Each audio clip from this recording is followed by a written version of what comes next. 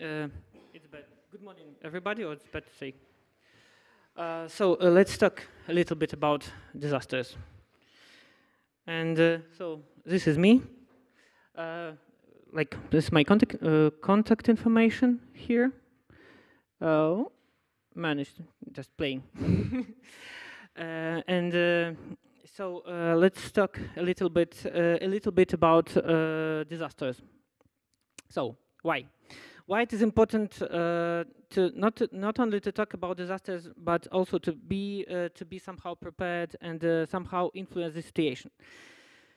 Just because we have a lot of them. As you can see here, we face rather quite a drastic growth since the end of 1990s till 2023. As you can see, 2024 has just not just but begin. That's why we don't have full data. And as you can see, so the main typically we face floods, extreme weather conditions, droughts. It's a little bit difficult to decide what is drought in general. And from the we face not only the growth in natural disasters number, but also as you can see, we have a lot of people influenced by with this disaster, and sometimes even more than 600 million people may be during the year may face problems or affected by natural disasters. I guess it's a quite huge number. And so the next question, who? And the answer is we. So Kontur, as a geospatial data real-time risk management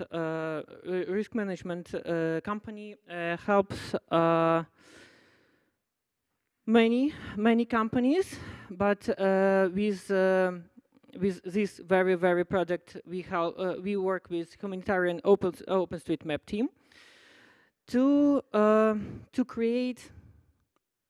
And now I will try to answer the last very important questions. How? With the help of disaster ninja. And what is disaster ninja? When you when a disaster occurs, you shall for Humanitarian OpenStreet team, it's important to make a decision. Is it necessary to ask the community to help with maps, or we have enough maps and to make a decision for on the local level? And so with this, to answer this question, not in hours but in minutes, helps Disaster Ninja. So this is the homepage of the Disaster Ninja. You can see analytical our analytical panel, disasters, our layers, and hot tasking manager projects. So and on the map you can see different task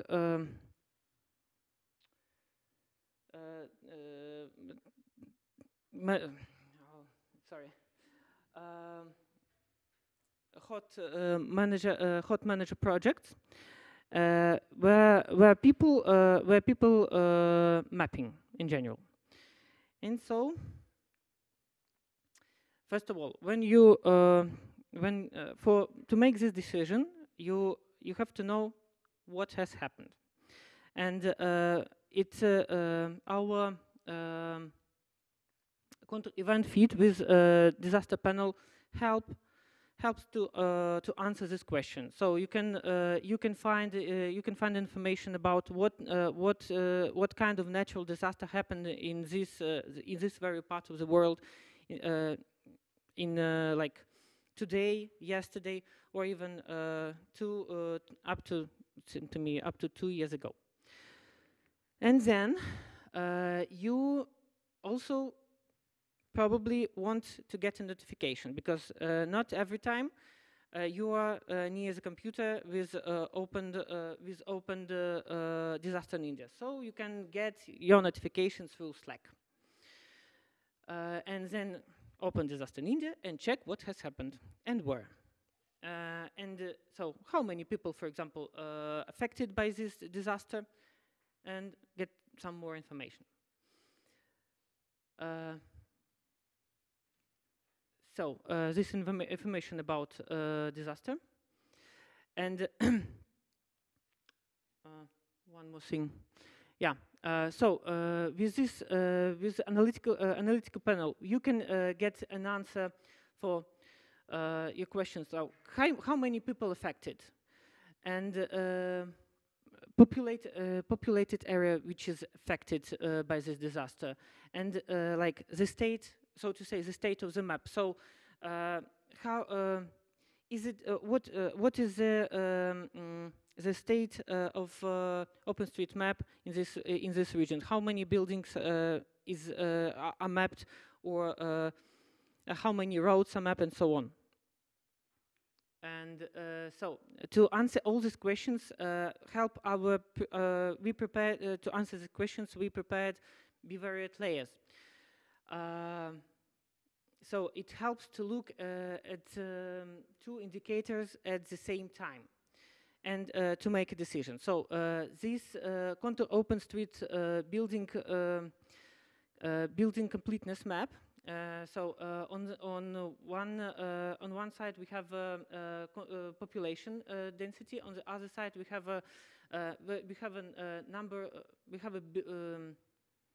number of buildings in this very area.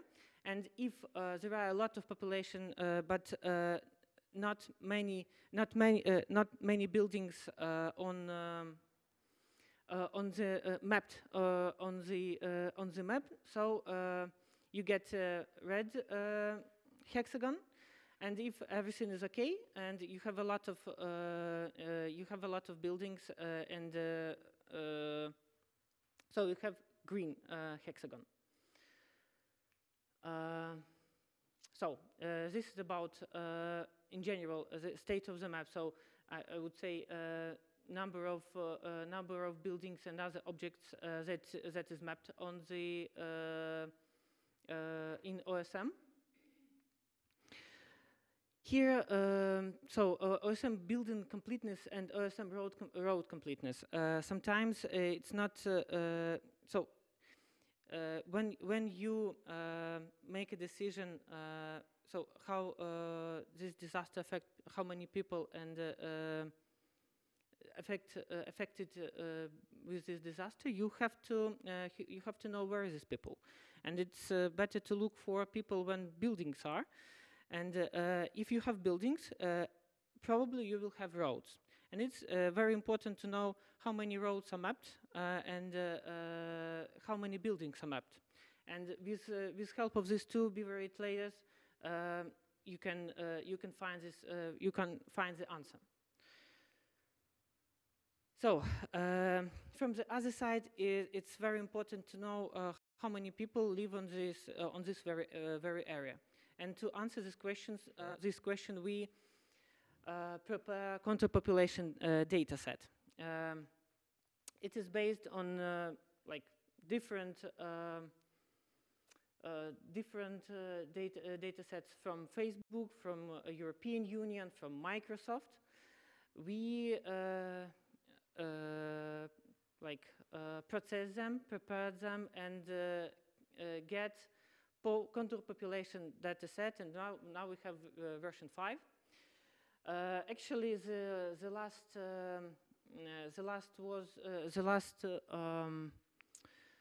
release was on November 1st, 2023, and we try to update it at least once a year. But sometimes we can do it a little bit faster.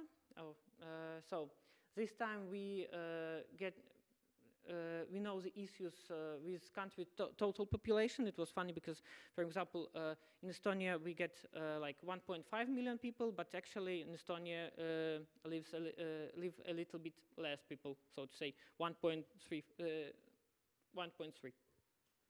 And add a new location this time, and we have a resolution, 400 meters resolution for our Kontur population dataset.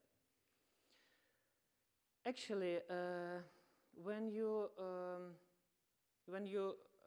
ask people to start mapping, you probably want to know if there are a lot of people and a strong local OSM community which can help you map as fast as possible, and if they local, obviously they know more about the situation in the region. So OSM mapping activity, also our bivariate layer, which can help to to find out whether this you have a lot of local mappers or not. Local mappers are marked with green hexagons here. Also, sometimes it's very important to know least edited and most viewed areas at the same time. So, for example, if we have it like people. If people, we find out how many people visit this very part of the map during last 30 days, and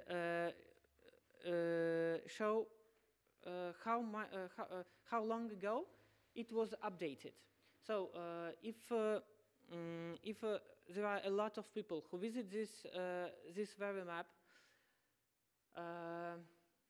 and it was updated long time ago, it will mark with green. So probably you need to update this map.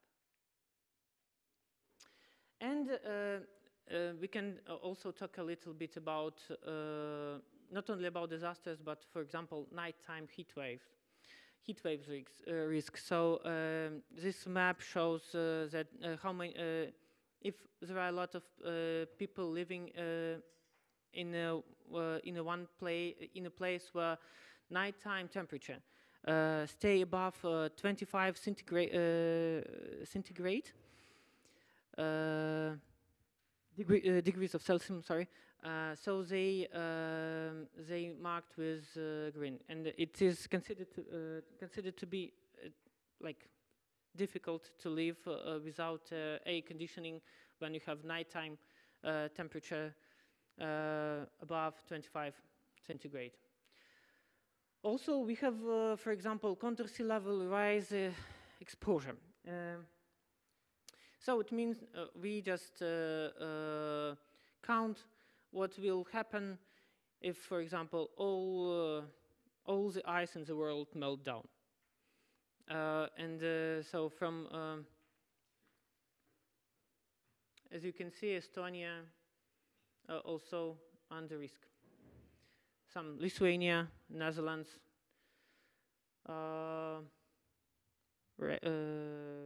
Black Sea regions also. Also, we can help to find out whether it's fires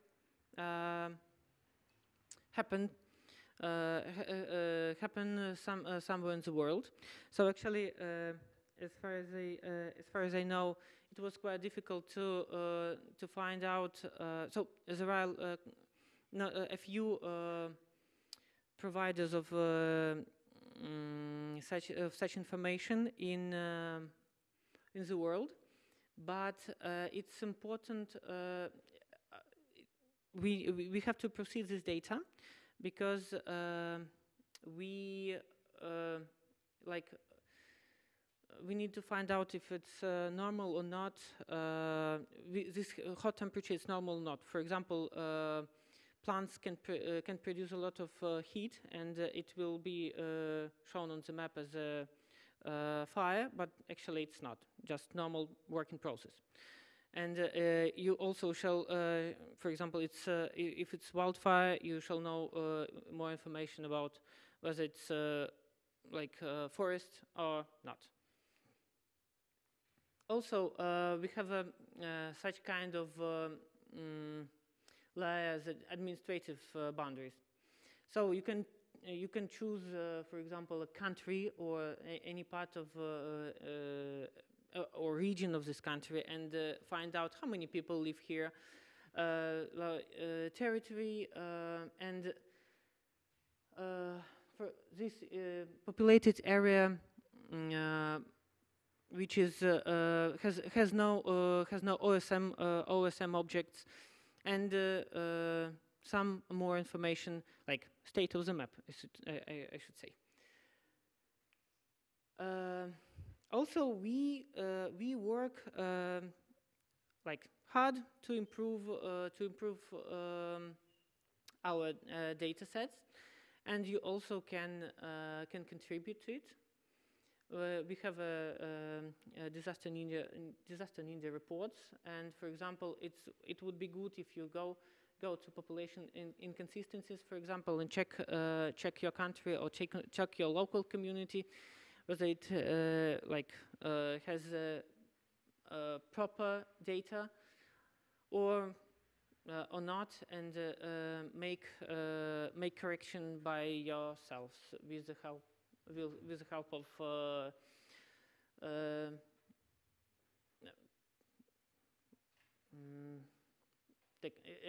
with the help of editor. And so, actually, this is it. Please visit our site, Kontur.io. Please visit our Disaster Ninja. You will have probably some insights, and it would be great if you send us some feedback, because feedback makes us work better. So, thank you.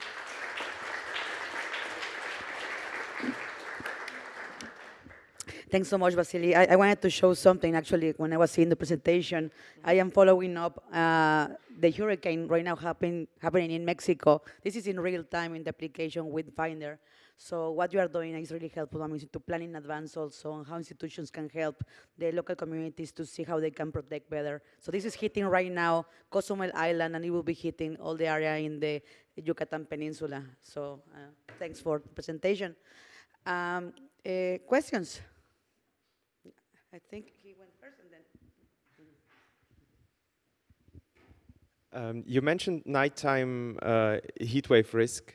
Yeah. Where do you get your weather or weather prediction data from?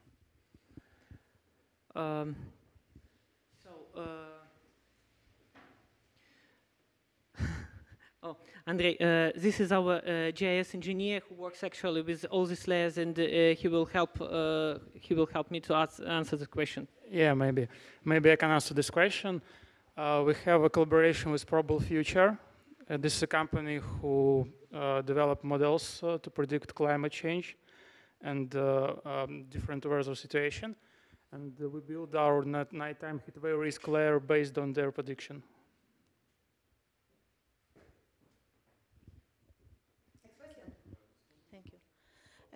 Thank you for this nice presentation. I was wondering about the population that you, so you have built this population based on the data that you mentioned, but is it even, because if I understand correctly, you covered globally. So worldwide. Is it even from one country to the other, or there are differences in coverage because you know data might be different from one country to the other, and then also which attributes do you have of this population? Do you know where they work, so that, for example, if a disaster happens during the night or during the day is different? Thank you. We have a population data set, yeah, it's for the entire world, and sometimes it has inconsistencies. We take also, for example, census but census happened once in 10 years, and sometimes this data may be, let's say, not fully correct, but just to, it's enough to make a decision on the global level, not on the level of every community. The second part. Which attributes do you know about this population? If you know when they leave their places during the night or during the day, because if a disaster happens during the night, maybe it will affect. It's all working to another place, for example, so people are working. Okay, just Andrei, please. Yeah, there is no different version for daytime and nighttime. One second. At this moment, there is no different version for daytime and nighttime. We have it in plans, and we made some investigation about how we can build it with existing data and which kind of data we should achieve to build it. Now we use approach when we collect day population. For example, if you have some venue where people work at the day and there is no people at night, we collect it as venue with people. Because when disaster happens, better to say that there is people than say there is no people and they actually will be there. Thank you. We have time for one last question. I know that ICRC is quite active on hot OSM, right? So like Red Cross and Red Crescent societies. And oftentimes it's a bit hard to get financing in this kind of disaster response. So I was wondering how you manage to finance your work, and whether it's difficult or it's actually like, is it partly based on donations, or how does it work? We create this disaster ninja for HOT and support it. So as a tool for them to make this decision. So actually we do not make any decisions, and but we provide this tool for, to help them and to manage local and world community to contribute for OSM. All right, one quick question and then we can go for lunch. Okay, Everybody thanks. wants